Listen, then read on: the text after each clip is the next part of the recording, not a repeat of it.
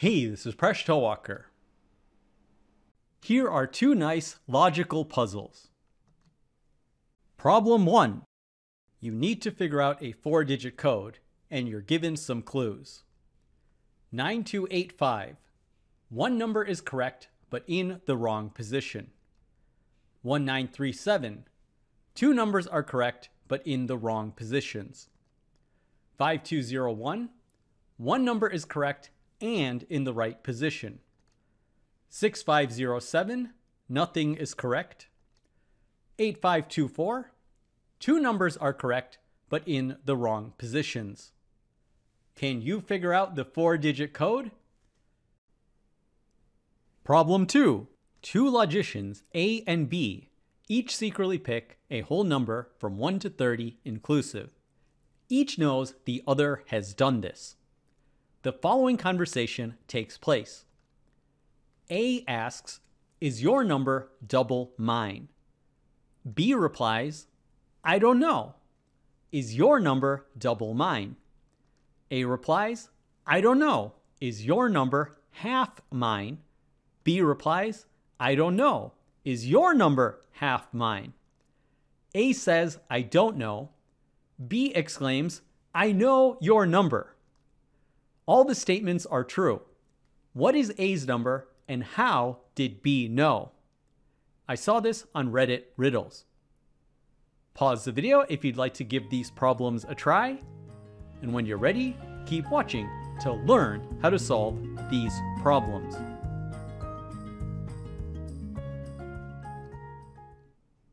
Let's solve problem 1. When I see a puzzle like this, I approach it by looking at one of the clues. If you have a clue where nothing is correct, I think that's a good place to start because it gives a lot of information. So we know 6507, all of these digits are wrong. So now let's look at the last clue. We know that the digit 5 is wrong. So we have 8, 2, and 4. Of these 3 digits, we know 2 numbers are correct. So the correct numbers could be 2 and 8, 2 and 4, or 4 and 8. These are the only 3 possibilities. Now let's look at the first clue, 9285. One number is correct but in the wrong position. Now we know 5 is wrong. Of 2 and 8, we know that exactly one of them must be correct because the possibilities are 2, 8, 2, 4, and 4, 8. Furthermore, the clue says one number is correct, so we can't have both 2 and 8 being correct. So we can eliminate 2 and 8 being correct. But if one of these is correct, that means 9 has to be wrong because otherwise we would have 2 correct numbers. So we figured out a lot from this clue. So the correct numbers are either 2 and 4 or 4 and 8. Furthermore, 9 is a wrong number. So we'll take this information to the clue 1937. Now we know 9 is wrong, and we've also figured out that 7 is wrong from before. Now 2 numbers are correct, but in the wrong positions. So that means 1 and 3 must be correct numbers. We can then look at the clue 5201. One number is correct and in the right position. We know that 1 is a correct number, so this has to be the correct number and in the right position. Previously, we figured out that 5 is wrong and that 0 is wrong. So we've now figured out that 2 is a wrong number. So we can eliminate 2 as a number in the first clue, and we can eliminate 2 in the final clue. So 2 and 4 is wrong, and that means 4 and 8 are correct numbers. So we figured out the correct numbers are 1, 3, 4, and 8. So we just need to figure out their order. Now we've already figured out that 1 is in the correct position in the 4th position. From clue 1, we know that 8 is not in the 3rd position, and from the last clue, we know that 8 is not in the 1st position. So that means 8 must be in the 2nd position. Now, from the second clue, we know that 3 is not in the 3rd position. The spots for 2 and 4 are already taken up, so 3 must be in the 1st position, and that means the number 4 is in the 3rd position.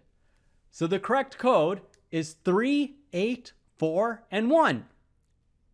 What an interesting puzzle. Now let's solve problem 2. Let's label the logicians as A and B. At first, A only knows that B has a number from 1 to 30 inclusive, and B also thinks the same thing about A's number. All numbers are possible. So A asks, is your number double mine? B replies, I don't know. If B had an odd number, then B would be able to say his number is not double A's number. So since B has said, I don't know, that means B's number must be even because it possibly could be double of another number. So A can eliminate all of the odd numbers as possibilities for B's numbers. Then B asks, is your number double mine? A replies, I don't know. A already knows that B's number is an even number. So in order for A's number to be possibly double that, it has to be double an even number, which means that A's number must be a multiple of 4. So B can eliminate all other possibilities. We're just left with the possibilities of 4, 8, 12, 16, 20, 24, and 28. A then asks, is your number half mine? B replies, I don't know. B knows that A's number has a minimum value of 4, a maximum value of 28, and it's a multiple of 4. In order that B replies, I don't know, it must be the case that B's number is between 2 and 14. So A can eliminate all other possibilities. We know the maximum can be 14. So A eliminates all the possibilities of numbers larger than 14 from B. Then B asks, is your number half mine? A says, I don't know. Now let's look at half of the possibilities for B's numbers. It'll be 1, 2, 3, 4, 5, 6, 7. So in order that A says, I don't know, it has to be one of these numbers. But looking at the list that B already knows, the only commonality will be the number 4. So B can deduce that A's number is 4. And finally, B says, I know your number. So A's number is 4, and this is how B is able to deduce it. What an incredible puzzle! Thanks for making us one of the best communities on YouTube. See you next episode of Mind Your Decisions, where we solve the world's problems, one video at a time.